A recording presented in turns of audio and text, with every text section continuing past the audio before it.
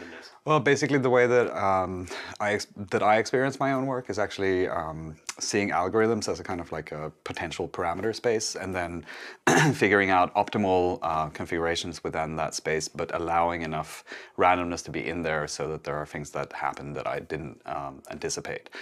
Because actually, typically humans are like not necessarily the best at sort of exploring the full parameter space. It's actually good to use randomness as a way to sort of search through that space. So I typically, early on in a piece, I leave the parameters kind of wide open so that I get results that are kind of, wildly out of the playing field, and then I narrow it down after. So in a sense, you're fractured. Basically, I dropped out of computer science. That's where I started. But like going back further, I started programming when I was like 11, 12, and literally I've been doing randomized graphics for 30 years now. But I did take a lot of influence from graphic design in the 90s, and also at the time I found the art world not so welcoming. I mean, it's not like it's welcoming now, but I've just come to terms with it. But so I have a grounding in graphic design, but I was never a graphic designer. People sometimes ask me, why do you do what you do? And actually the sort of real answer for me is because these things are in my head. I do these things because those are structures that I sort of somehow perceive. I mean, I'm not claiming to be a synesthete or anything like that, but literally these are structures that I sort of find myself wondering about, and then I explore them. Yeah, I mean, for me, it's very much a continuing process of exploration, of discovering one form or one structure, or an approach to a certain algorithm, and then seeing where that takes me. And then the next time I wake up in the morning and think like I have to make a new piece, I might build on something that exists already, or I might take it somewhere else. And for me, I might take it somewhere else. And for me, in my practice, one of the things that drives me on is the fact that I keep jumping from medium to medium. So I've been working a lot with physical production and digital fabrication, and that's pushed my work into areas that I would never have explored if I was only exploring image surfaces.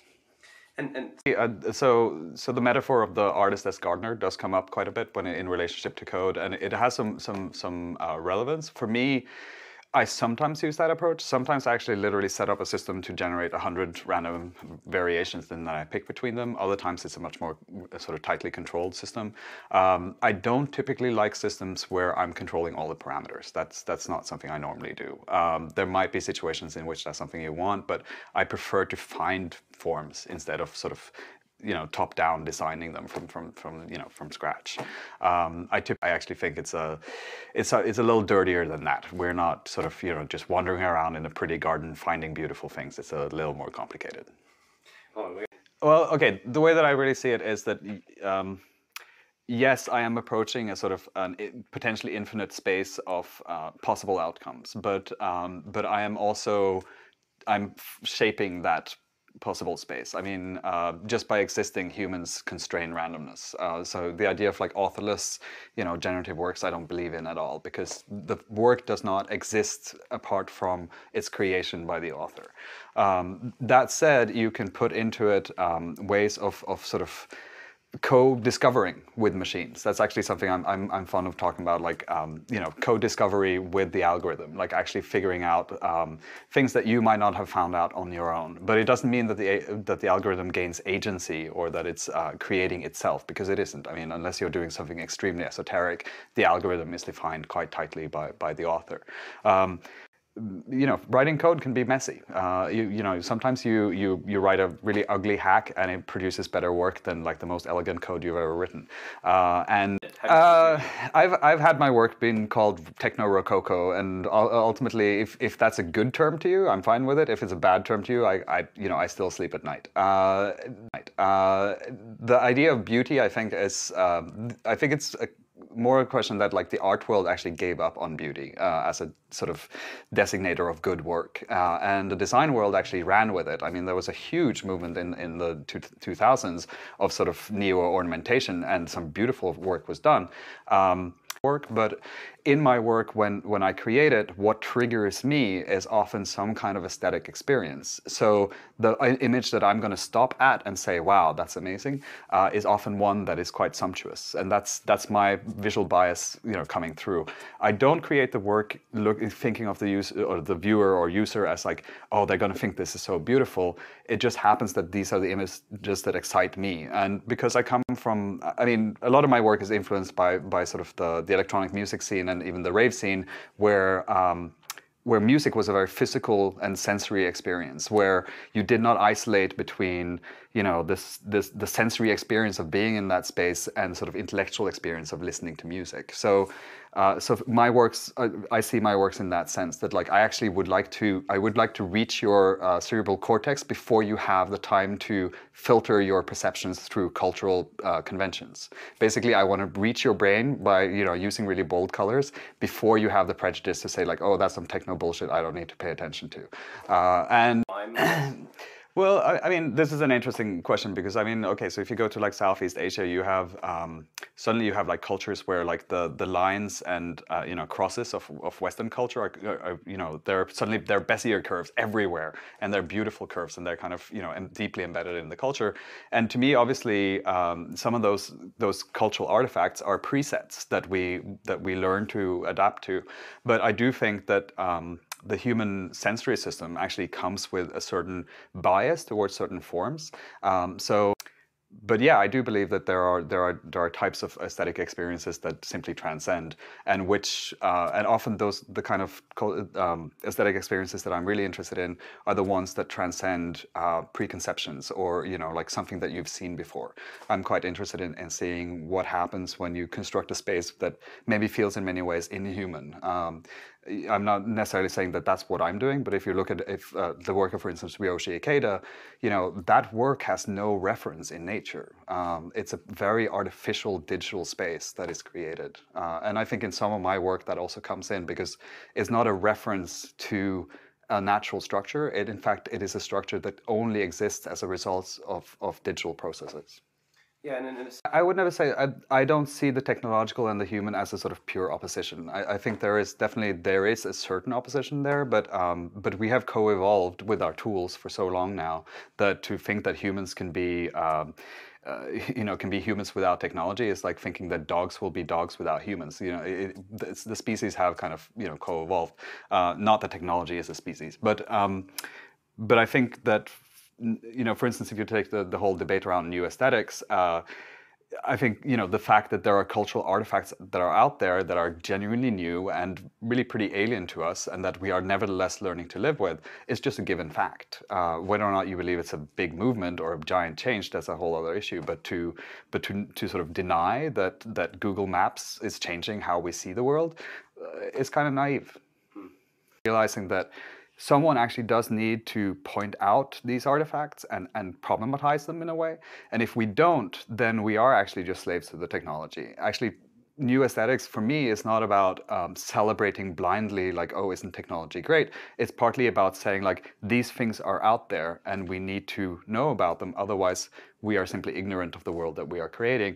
And in which case, you can take the sort of the white male technocrat, like hegemony, that will just go on if no one criticizes it. And new aesthetics, even if it's mostly been created by white males, it still, goes in that direction towards saying, hold on, there is something we need to examine. Is it a problem that we fetishize newness? Yeah, probably. But I've been living in a state of newness since I was 10 years old, and I think all humans are. And it's something that we have to navigate in some way. I think it's a problem if overnight you pick up a smartphone and you just go, oh, now I have a smartphone and I don't think about what that means. I think it's a problem if you don't think about what changes you're undergoing. I mean, for instance, parents need to think about how old do they want their kids to be when they get, mobile phones. I mean, that's a relevant, critical question that you have to pose to the technology. But there's no way that I personally, for instance, could stop living in a state of newness. I mean, I get asked to like, oh, what do you think about the future? And actually, I think about the future very little because I'm so busy dealing with what's already going on around me, and it's changing, month by month. So you really, like, I have a 3D printer on my desk, and that 3D printer in probably a year will be a better 3D printer, and it'll do different things. And, every month I get, talk to people who are like, oh, by the way, we have a robotic 7-axis arm. Do you want to do something with that? And so my world just keeps expanding in this direction, and I welcome it because that's part of what my work is predicated upon. And I also welcome it as a way of sort of just never stopping. Of course, there might be a time, later on where I find it a little more difficult to sort of adapt to this, but I'm thoroughly enjoying it at the moment. Could you speak? Is, I very much saw it as my role to deal with software as pure form, as software as a sort of an artwork in itself, and I was very concerned with that and explore that in different ways. And then at some point I realized that, but hang on, I'm a little fed up with doing projections. I'm fed up of like always having a screen or some kind of mediating surface, translating my work from this like idealized digital world into a representation that exists in the physical. I was very obvious that in architecture, graphic design, and in arts, you were seeing computation and code being approached in completely new ways. And the people who were doing it across these different realms were actually dealing with a lot of the same problems, but they had no way of talking about it, and they weren't particularly being respected in their respective fields. So Generator X, where it's at. I mean, I hate the word nerd because it implies that, oh, that's some like meaningless knowledge we don't need to worry about. In fact, I would say that, like, for us not to end up with technocrats ruling the world, this needs to filter down to broader critical practices. I believe in Darwinism. I believe in like stylistic Darwinism, in that like when some really good work is done, it will basically crowd out all the bad work in a certain way. So I'm just hoping that like people keep doing really good work. But it's also, I don't deal with the reality that I deal with is one of a utopian space of form. Basically, if you ask me like what is your work about, like what does these structures mean, ultimately they don't refer to anything outside themselves. So the only reality that they inhabit is their own reality. It's their own space. It's I could wax lyrical about sort of, an imaginary, alternate universe, but that's not really how I see it. I see each form that I create as inhabiting its own space, and I'm trying to explore what that space sort of implies for the form. And then and if it's interesting, then it goes somewhere. If not, I abandon it. But it exists in its own kind of virtualized reality. I would say that, like, the 90s would have been very difficult to understand without cyberpunk as some kind of cultural background. And now the irony is that we are the cyborgs that were described. We just don't think about ourselves that way. And, an iPhone is this gleaming, beautiful device that doesn't feel very threatening, but is doing really messed up things to your cultural space. And people aren't considering this. So the cyberpunk dystopia, I mean, in terms of where the world is in, financially, has totally come true. I mean, things are just hugely messed up. But people are still thinking that, like, they've isolated themselves from the sort of technological dystopia, but in some ways we've completely, embraced it, through Facebook and Google and whatnot. I think, like, if the cyberpunk authors had described Google and Facebook, we would have said, oh yeah, that's science fiction for you. It's never going to happen. And I mean, similar in the sense that, in a way, it's simply a matter of pointing out things that are obvious when you think about them. I ran around in the early 90s, like, really annoying people at parties talking about how great the internet was going to be. For me, that was an absolutely inherent, result of the internet existing. But I think one thing that's going to happen is what we now see as full-color 3D printing will just get better and better, to the point where you're actually literally scanning and printing something in full color, right off the bat. And I think that's probably even just 2 years away for that to become a really good technology, right? IKEA's monopoly on flat-packed furniture is actually ridiculous in the world of digital fabrication. There's no reason why we shouldn't have designers creating, fantastical, flat-packed design structures, or non-flat-packed, that you assemble and create according to specifications, which is a world which, both for designers and artists, like, I could create specifications for a public sculpture. I ship a file to Toronto, and they create this, like, giant piece out of it.